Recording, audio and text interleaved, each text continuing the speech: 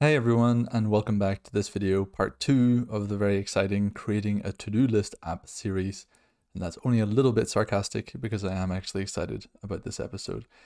Today we're going to be hooking up the Noodle backend. So this is something that we'll probably come back and talk about several times, is Noodle's ability to either use its own integrated backend, which you can either love or hate. I love it. Some people are not such a fan of it. Or you can hook it up to something external. So this episode could have easily been about connecting up this app that we're making to a Firebase backend by using the Firebase prefab, or a Xano backend and using the Xano prefab. In the end, it's all kind of the same. What we're doing, what we're trying to understand today is more how do you understand repeaters, so repeated dynamic items in Noodle as a front end, and how do we understand updating, deleting, the what we call CRUD, create, read, update, and delete element of a development project. So we have this task list app. We obviously need dynamic data to be able to add tasks, to update them, to read them and delete them, or else there's not much point in making it. So that's really what we're talking about today, and why we're doing this lesson. Whether you love or hate the Noodle backend, it's just an example of how you can connect what you're looking at here with some source of data that will allow you to do the create, read, update, and delete functions that we're going to look at today. Why I love the Noodle backend is because it already has all the little Noodle cloud data nodes that have been made by the lovingly made by the Noodle team back in the days, that connect to the Noodle backend. So this is just my preference. If you want to follow along, I really recommend you use the Noodle backend because it's going to be the easiest way to learn. You probably saw in another guide that I did, I showed how to set up the Noodle backend. If you didn't look at that, there's a link to it in the paper guide that you should be following along with, because it's nice to follow a paper guide. And if not, and like me, you've forgotten to start your Noodle backend and you had it already started, get Docker open, and like the guide says, have a look. I'll just make sure that your backend is running. So I have a test backend running that I'm going to use. Make sure that it's saying running 2 out of 2 because it's running MongoDB and the cloud service that will allow you to read data from MongoDB. So let's close that off and get working on the guide. So when we are in our Noodle project, we're going to click on the cloud services icon, and we're going to go to, so we would then click on the plus icon and add, like you saw in the video, and add the backend, but I've already added it as this one here.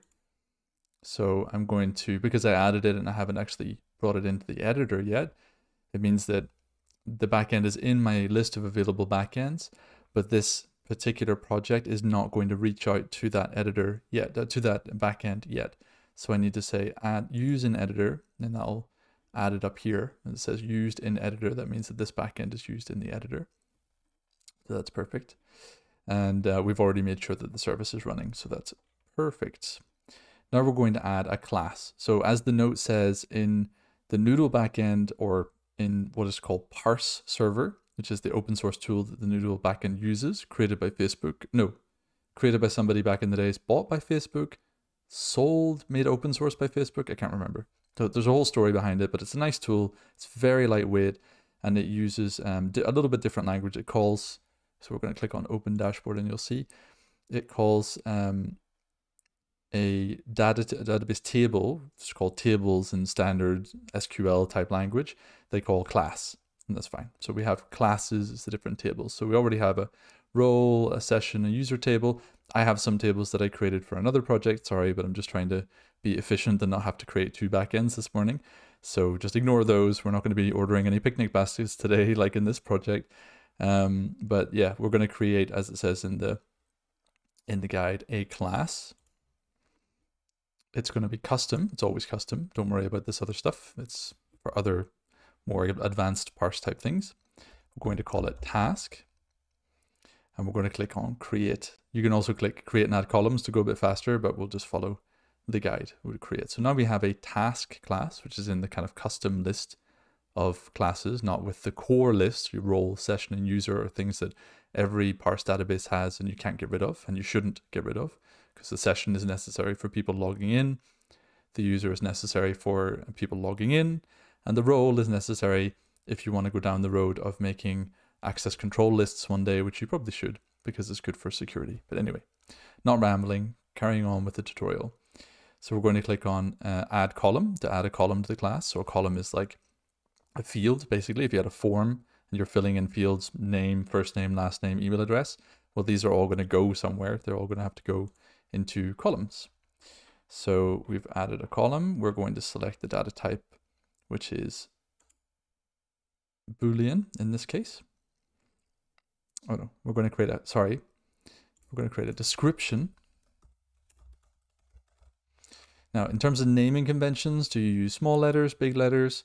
My top recommendation is to not use spaces, because as you can see, it doesn't let me use spaces here.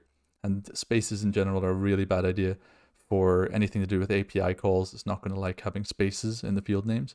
So if you want to put like task description, don't write it like this. Write it in, is it snake case? Description, like this. So first letter is small, second letter is big, every other letter is big. Do it like that. So anyway, we want to call it description. If there's a default value, it's really up to you. Do you want that every time this record is created, if no value is specified by the process that's creating the record, do you want there to be a default value? Maybe everybody's name is user unless they specify a name or something like that. Or every task is called new task until the user actually specifies a name for it. So at least it has a name in the database, but we don't need that. And is it a required field? This is really not just a existential question. Do we really need this field? It's a question of if there's a create record node or a create record node, and in your development, you don't specify the description, should the process break and fail? In case maybe you want to say, well, my app won't work if there's no descriptions. It'll look really silly. So I would rather be reminded myself as the developer that I need to put in a connection to the description every time a record is created. That's where it'll, your editor, your Noodle editor will throw an error and say, can't create record, no description. And you say, oh yes, I need to add a description. I forgot to connect it. It's that kind of question. It's not, do I really want to have a description all the time? So I would say yes, because I do want to have a description and I want to be reminded if there isn't one.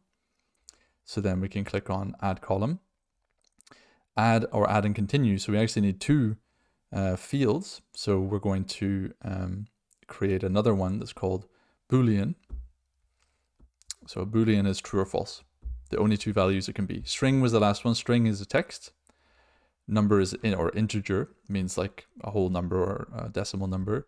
You have dates, so it's like what do you call them? ISO dates. So like a kind of that very standardized formatting of a date that takes into account time zones and all those things. You can also store objects and arrays, geopoints and stuff like Google, latitude and longitudinal points if you want to use Google Maps or another map project. Polygon, I have no idea about. Files is the specific Noodle backend file uploader. So that's if you want to upload your files directly to the Noodle parse file uploader. We can come to that in another day. And pointers and relations way down the road, but pointers are, I want to store a reference to another class, to another record, one other record in another class. And relation is, I want to create a sort of ghost table in between two classes that will keep track of relationships between two classes. Like this class record has two relationships with this other class and etc. So it's all more complex stuff you don't need to know about, but it's fun just to know that these things exist and that all of this is in your future to learn about all these things. Right now it's just a Boolean. We're going to call it, what were we going to call it? Done. And it's going to be by default false. And it is also going to be required, because if we don't have whether it's done or not, then we can't display if it should be ticked or not. So that would be required. And we click on add. So now you can see we have description and done in the task class. So that's perfect. Now we need to actually add some tasks, because look, it's all empty here, isn't it? Sounds very condescending. So the first thing we're going to do is go to components. So we're going to click on the components icon, and we're going to go into the add task component. We're going to add a create new record. So not array or object, create new record. It's in the cloud data because this is the Noodle backend that we're using, create new record. We're going to select the class, which is automatically populated with all of the classes you've created. If ever you create a new class and you don't see it here, it's just a bug. Just exit the project and go back into it and then click the node again and you'll see the class that you just created. Sometimes it just needs to synchronize with the backend, or double check that your Docker is turned on just in case it's maybe not picking up the class names from Docker. So we're going to create a task, and you can see it's already filled in the properties fields, done and description, which we can type manually, but we don't want to do that. So we'll undo that. And then there's access control rules here, which we'll talk about way down the line, but that's related to roles, which we looked at earlier, and who can access this data or not. But we don't need to worry about that for our tutorial app. So we've created a new record. We've selected task. We're going to connect the text input to the node task. We're going to connect the text property to the description property, which means that any text that's typed in here is going to go into, is going to pre-fill this request that we're going to make to the database to create a new task record. And then we also need to connect the onEnter event. So when someone taps enter on the keyboard, then we should do this task. So these are called signals. You can see that they have a little lightning bolt next to them. It's like event listeners. So when something happens, then something else should happen. And this is the heart and soul of workflows in Noodle. When you connect one lightning bolt, one event, one signal to another signal, you see a blue line, and that blue line will indicate when this happens, then this happens. So in the end, later on, you're going to have a whole big bunch of twisty spaghetti noodles. Following the blue line is going to show you the process by which your app functions. It's going to be asynchronous. So we're working with kind of asynchronous concepts from JavaScript, where each thing is going to be run one by one, not all at the same time. And that's really important to make your app work correctly in most cases, not in all cases.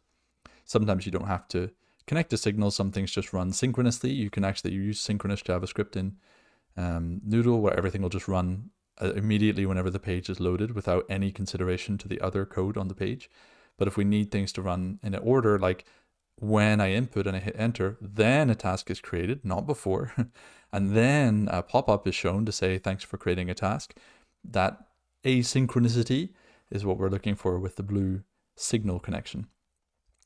So we've done the on enter. Now we need to add the buttons click signal. So when the button is clicked, then it should also do the task. Okay. And so we have done it. We can test it. We can type in a description here saying this is an awesome task. We can click add task. You're going to see hopefully the whole thing light up. There you go, lit up. And then when we go back into our data tab and we look and we click open dashboard on the backend that we've chosen, then when we go into the task field, if you don't see anything here, click refresh. It might just be that when the viewer is open, it doesn't auto refresh. You have to refresh it manually, or you close it and open it and it refreshes. But if you don't see your data, don't worry about it. It's there. And there's the description. We can drag it out, have a look at it. It's false. We can double click on the object ID and it will bring up a little pop-up window that shows us in a more form-filling type way what the task is. And we can also change it from here if we want, but we don't have to.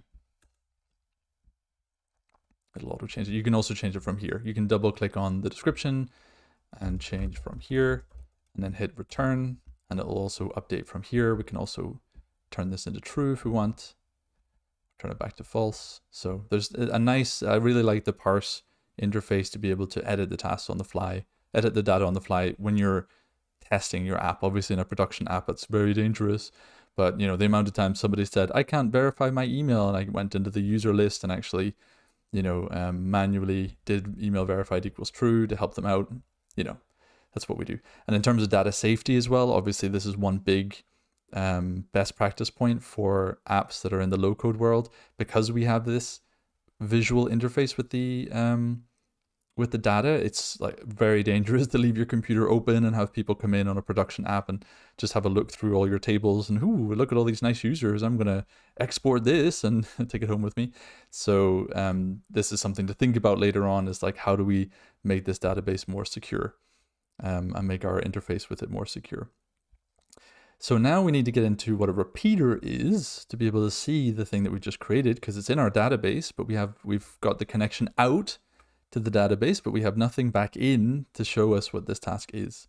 So a repeater node is here. You can read the docs about it. It's a node that dynamically inserts one component as many times as you want based on the amount of input data that you're giving it. So you're going to give it what's called an array in JSON terms.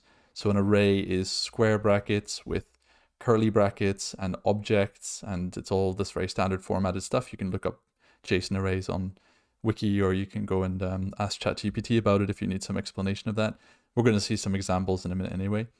But that's how the information is passed between different objects and fed into the repeater node to say, okay, I have 3 objects. Can you please duplicate task item 3 times? Because I need to show 3 different instances of that task item with 3 different properties that are coming out of this JSON. So I can see 3 different items. So first we're going to delete all of our task item placeholders. I could just drag, select, delete. And then we're going to add a repeater node. We're going to drag the repeater node into the contents group as a child. Remember this whole thing about it's under there and with an indent, and therefore it's a child. We can't see anything at the moment because there's no data in the repeater. We're going to go into template and we're going to select task item. Again, there's nothing displayed here. We've only told it what it should repeat, but we have not given it anything to tell it how many times to repeat or what data to put into the repetition yet. So we've got our task item. That's good. Now we need to actually get the data to give to this node.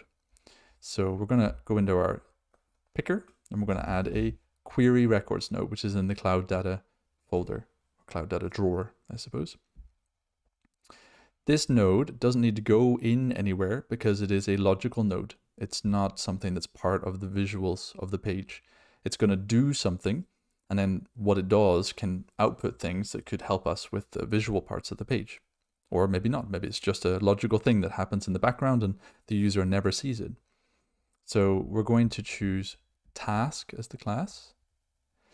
That gives us the option of filtering and sorting, which we don't need to do right now. It's all good. And next we're going to connect the items output of task. And actually, if you hover over it, because this is it's running asynchronously, it's running synchronously, it's already run. We didn't even need to give it a signal. We can give it a signal, but we didn't. So it's already run just by existing. And in here, if you click on the little triangle, you can see an example of a JSON object, a JSON array with an object. So you don't need to understand this straight away, but this is how the data is understood between the database and the front end. It's transmitted and explained, it's expressed to your application in JSON in these key pairs. So you have a key and you have a value. So done is false, description is this, which is a string in quotes, and false has no quotes because it's a Boolean. It comes in pure true or false form. And you have also by default when it was created, when it was last updated. This is the ISO date I was telling you about earlier, the standardized date, 2024, March 11, etc., etc. And the ID of the item, every item has a unique ID. So we're going to connect up the items to the items input of the repeater to tell it what items it should be repeating. Now, there's a problem here. It says feed the cat and not the description. Why is that? because we've given it an item, but we haven't told it what part of the item should be connected to what elements inside our template. So it said, oh, I have one item, so I'll make one template. And it's done that successfully because our template says feed the cat. So it's done its job right. That's as far as we've told it what to do. So there's no problem. We're going to go either into the add task, into our task item component, or we can double click. If we've specified a specific template, we can double click on the repeater and it will take us into the template that it's using. So here we have our item. You can see that feed the cat is there. So nothing is changing because there's no data inside the item yet. It's being given an item to repeat itself, but it hasn't taken any data out of that item yet. But we're going to make it do that. So we're going to add a record node. A record node will give us the data from one record. And as our repeater is repeating multiple different items, one record is you're gonna have one record per item, and that one record will give you the fields from each individual record inside each individual task item. So we're going to go up to the class and select record task. An ID source, we're not going to give it an ID source as an input. We're going to tell it that you need to get your ID from the repeater, as basically saying you are part of a repeater. So detect that fact and get your ID from the repeater. And then you see that the data populates. So why a record node and not a object node is something we'll discuss in a future video where we talk about making your data queries and data use on the page more efficient, optimized, to make the minimum number of queries to the database possible, because that should always be our objective, is to communicate with the database a minimum so that we can minimize the amount of in and out from our app and use the most we can in the browser. But it doesn't really matter here because we've already queried. This record is already there, so it's not going to re-query the record. It's just going to use the record that's already in the front end, the user's browser, thanks to that query. We're going to connect, and the advantage of the record node is that when we connect it up to the checkbox, we already have all of the properties here listed, whereas with an object, we would have to list them out manually. So you'll see that later. It can be more beneficial to do it that way, but we'll see that later. We're going to hook up the description to the label of the checkbox. That means that our feed the cat label has now gone yellow all around. That means the port is connected and the specific value is likely overridden. It means that every time that there is a value of description, it will override this is a cat. So it means that we're not going to see that probably ever again. So we've linked the description to the label input, and then we need to link the done value, which is false at the moment, to the checked value of the checkbox. So let's see what happens if we go into the database and we change the done to true,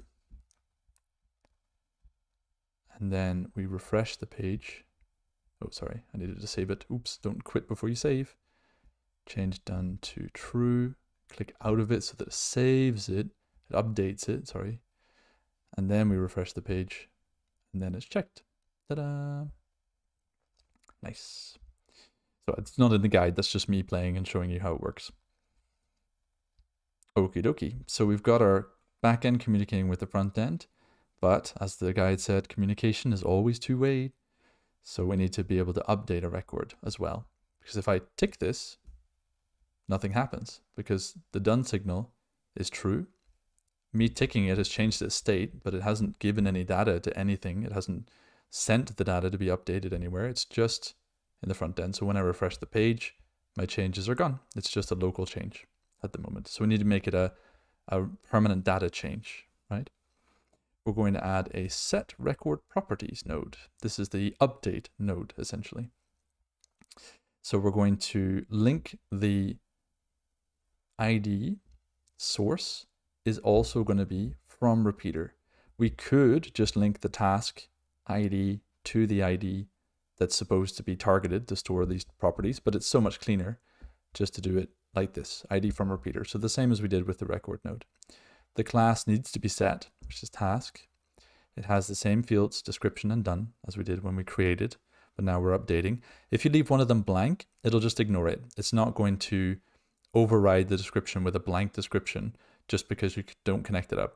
Only connections that are made to the set record properties node will be overriding the existing data in the database. So we're going to put the checked status to the done status of the node. And when this, when the event changed is fired, so there's a signal coming out of this element, then we also want to do the set record properties step. So whatever the output is, which we can pin here just to have a look. So this pin is really handy. If you hover over a Noodl, it has a value, it'll show you the value and you can pin it so that it'll always show up. So there we go. Description, we can also see, but we don't need that right now. We're working on the done signal. So when we check the checkbox to test it, then we can see it's going to false, it's going to true, false, true. If we make it false and then check our database, again, you might need to refresh, but here I don't because I closed it. It says done, false. So that's been changed.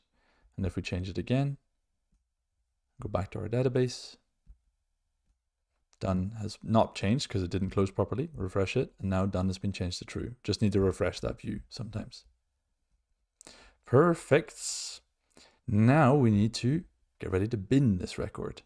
So let's create a couple of extra records just because I don't want it to end up empty. A new task.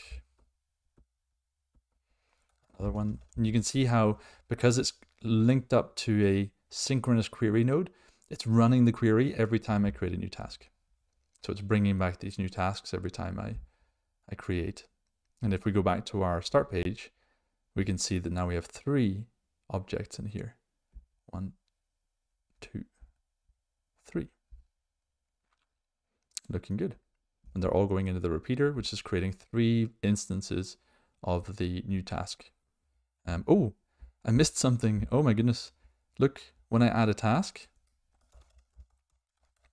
it doesn't clear the field because I missed a step in this tutorial because I'm not paying attention.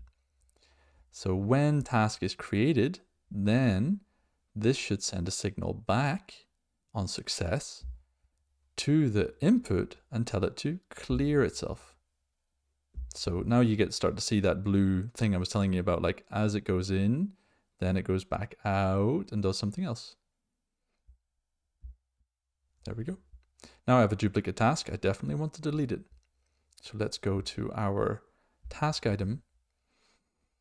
Now we need to add a delete record node. And we're going to select again from repeater so that we don't have to give it an ID. It'll know immediately that, oh, you're telling me to delete the current record of the current item that I'm currently in where I'm being clicked. It can be a little bit confusing, but that's how it works.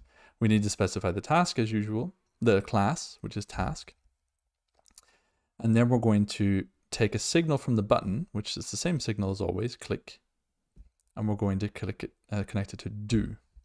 So when the button is clicked, it immediately deletes the task. Obviously in practice, you might want to have a pop-up that says, are you sure you want to delete or something like that? But that's not going to help us today. We're just trying to work out how to interact with the database. So now I can actually delete that record.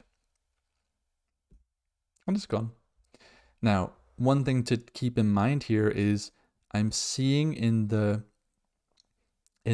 canvas the results of the action that I'm taking on the page. So when I click the bin here, I'll see the button fire up. But the task that I'm seeing is always the last item in the repeater list. So I've just seen a signal fire from, for example, the first item in the list, because Noodl is showing you that it's working, but the actual data that it's using and the data that it's showing you is going to be the data from the last item on the repeater list. So that's something that I would like to change in the future, with tools like Bubble, I was able to specifically target each individual item of a repeater and be able to see what's happening inside that specific item, not just an example. This is just an example that Noodle gives you of the last one to show you that at least one of them is working, but you don't know exactly what's happening in other ones. If they have conditions, you wouldn't know if that condition is being satisfied in the second one. You can get around it by making sure that the last one is the one with the test data that you want to test. But it can be annoying, so maybe in the future that'll be something that's updated. Maybe it's already updated when you're watching this video, and you can just ignore everything I just said. So that's it. And then if we go just to check in the backend to make sure that worked, you can see that the task list now only has 2 tasks. So they were deleted from the backend. So we have a full connection from the backend. We have create, we have read, we have update, and we have delete. So we have the whole CRUD that you would need to make your application fully linked to the backend. So afterwards, what we need to do is filter our queries, because we need to know how many tasks there are left to do. So let's go back to the main page. We need to go to the header. We need to add a query records node here as well. We need to add querying the task class. And then we're going to click on visual filters. We don't need JavaScript filters are really cool, really advanced filters that you can send to the database, but we don't need to use that right now. We're just going to click on add filter rule. And then we're going to select property done equal to, and then we can either select having a value that we choose, just, I want it to be equal true or to false in this case, or we can add it as an input. So we can actually say, I'm going to tell you whether it's true or false dynamically based on an input, but here we just want to make it a value. So we're going to set that value to false. We want to know all of the tasks. We don't want to know we don't want all of the tasks. We want to query all of the tasks where the done field is equal to false. So don't give me any ones that are true. Okay. And now we're going to connect the task query node's count, which is a value that it outputs. Every query node outputs its total count, to the number of tasks left to do. No, to the number of tasks left node. So count, not items. We don't need the items. We just need to count to the text input. And now we have 2 items left to do. So in a future video, we'll look at how this is not the most efficient way, because we're doing 2 different queries on the same page for the same thing. So we will look in a future video about how to use arrays and objects. But for now, this is just a really simple way to have a third task and have that number changed to 3, to click a task being done and have that number changed to 2 or 1 or 0 when we've done all of our tasks. So now we have a fully functioning task app that has a backend that will stay permanent. If I refresh the page, it'll always come up with the same tasks because I've queried a database that's running and that's permanent, unless we delete something, in which case it's only 2 tasks. So perfect. I hope you enjoyed this video and I hope you learned a lot, and I'm looking forward to seeing you in the next one.